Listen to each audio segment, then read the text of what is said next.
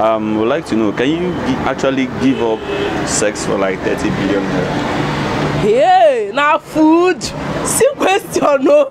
I won't born between self. I go born am through I swear. Do you know what is 30 billion?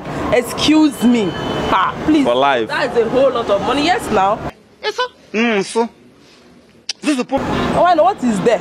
Hey, I beg go. Now gone are the days when you say this, that. Anything, nothing goes. The sole essence of that is to have kids. Most couples now don't even have a child of their own, no matter sex whatsoever. So there's no big deal in it. Yes, right. Of course I can do that. Okay. Thank you very much. It's not because of the money issue, but just that I don't think that sex should be a major problem. Like if you don't actually have sex, you will not stay or you will not survive. There's no big deal in it.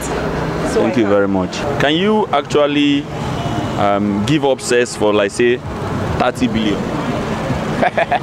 It depends on who I'm. It depends on I will. 30 billion naira. It's a huge amount of money. I will, honestly. For life. For life. Are you married? I'm not married though, but if you say for life, I will say that I don't think it can be possible. Can I be possible? Okay, thank you very much, sir. Our Nolly TV, Nolly will come. You know anything Nolly, from Nolly you get acknowledgement. Nolly, Nolly, on a nourished body. What are you saying?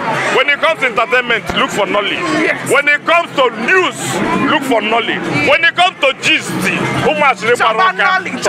look for Nolly.